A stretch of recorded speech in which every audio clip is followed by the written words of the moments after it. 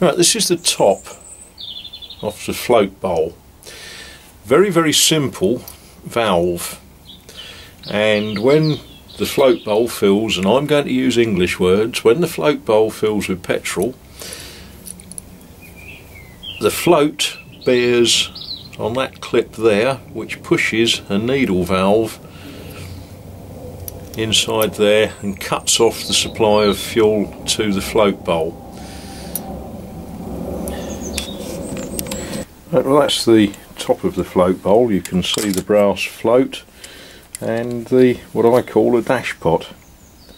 It's got an oil reservoir on it, and the top comes off, should come off fairly, oh yeah, it will come off fairly easily, and that will allow me to extract the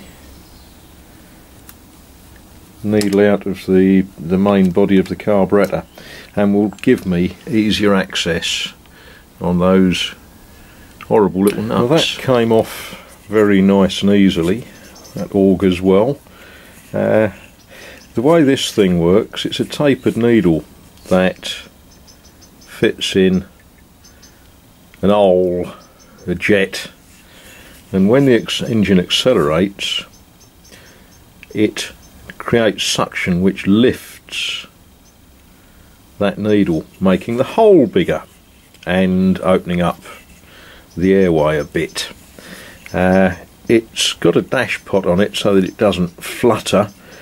That's a very simple oil bath with a piston down the middle of it. I'll show you that later.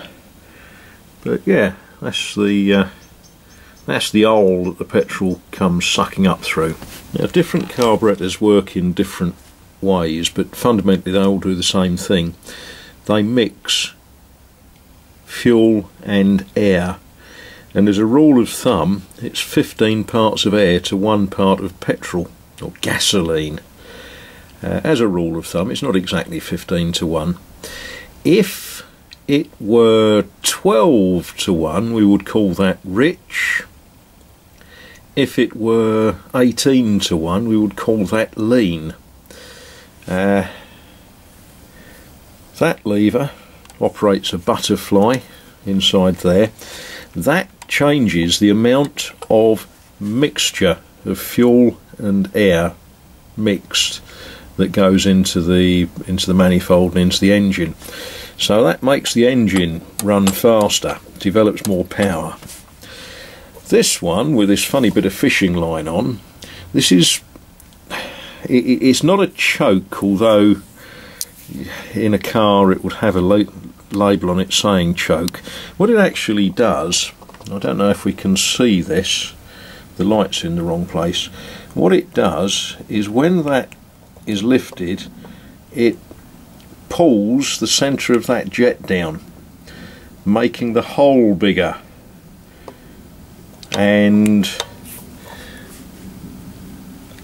richening the mixture for cold starting. So that's in effect the choke.